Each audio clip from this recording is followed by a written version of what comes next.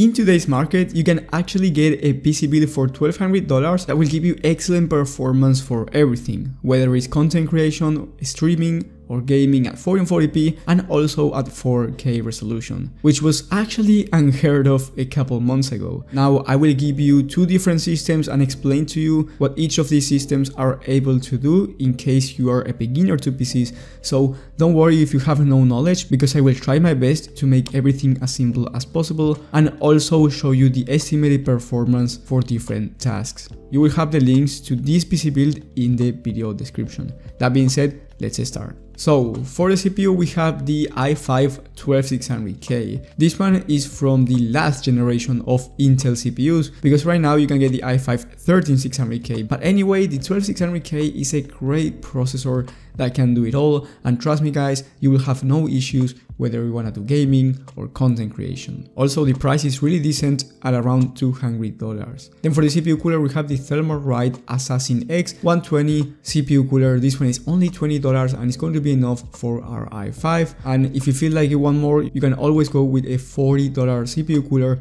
that's a bit bigger, and you will have that alternative in the description in case you want some better temps. Then for the motherboard we have the MSI Pro Z690/A Wi-Fi DDR4 motherboard. This one is a bit pricey, but honestly it will give you so much room for future SSDs, which will be needed if you're a content creator or if you need a ton of storage down the line. You also get Wi-Fi, which is great.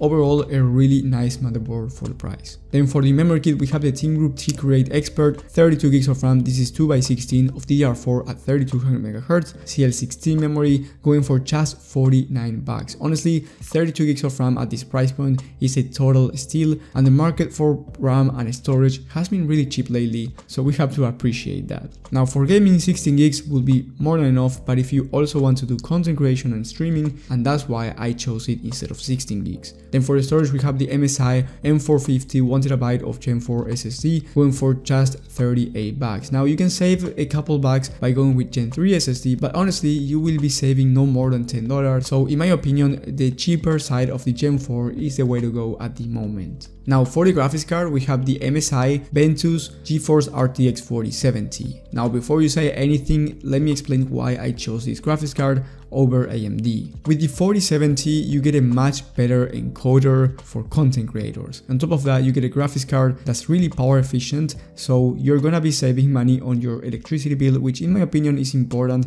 because this is an all-around PC and not just for gaming, which by the way for gaming the RTX 4070 is excellent for 1440p, and you can also play at 4K depending on the title and depending on the settings, but it's definitely more than possible. So if you want a 4K monitor or you want a 1440p and you want to achieve really high FPS in any title, basically the 4070 is actually a really nice option. Yes, it doesn't have the best price, but if we talk about all-around GPUs, the 4070 is up there. You also get DLSS 3.0 or frame generation, which is a nice to have over an AMD graphics card that's around this price point. Anyway, if you want cheaper and better gaming performance, let's say you don't really mind about content creation and all of that stuff, then going with AMD is a great option, but I will talk about that in a second. But anyway, on a 13 game average at 1440p, the RTX 4070 achieved 126 FPS on average, which like I said before is really high FPS,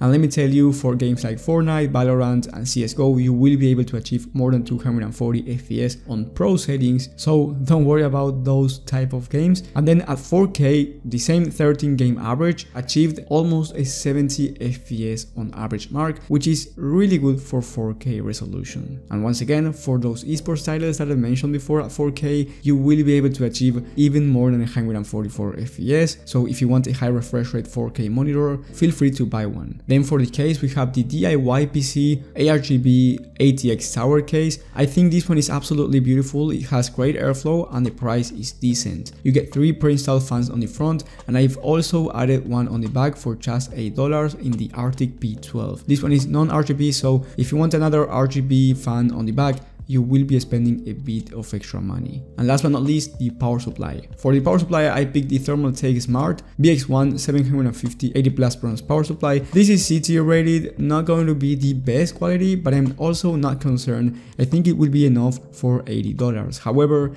If you have an extra 20, I would upgrade this power supply to another one from Corsair that's just $99, and it's going to give you more safety, and it's also more efficient because it's 80 plus gold. Now the total price is $1,216, and I do not recommend you downgrading anything unless you know what you're downgrading. For example, yes, you can go with 16 gigs of RAM, but I wouldn't recommend it since you're actually not saving a ton of money. And for $1,236, you're gonna get the same PC with a better power supply, which is what I recommend. But if you don't want to spend $1,230, then it's just fine to go with the other power supply. Now, like I said before, let's say you want a gaming PC and you wanna save some money because your budget is just below $1,200, then I do recommend you going with the RX 6800 XT. This one has about the same rasterized performance as the RTX 4070, and you get more VRAM with 16 gigs of VRAM instead of 12 gigs on the 4070, and it's also cheaper. So really good graphics card if you're thinking of just gaming.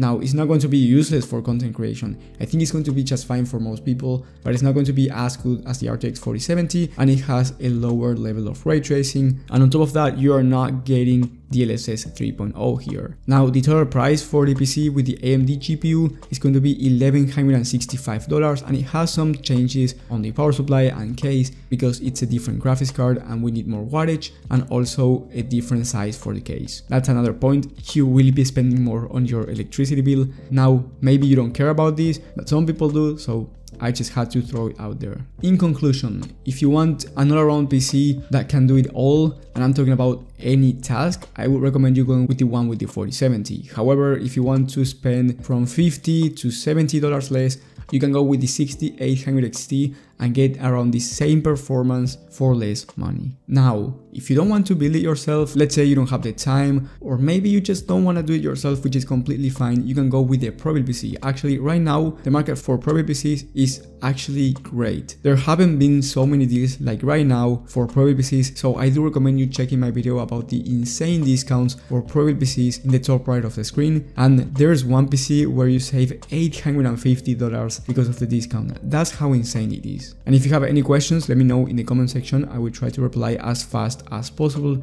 So thank you guys for watching, thank you for the support, and I will see you on the next one.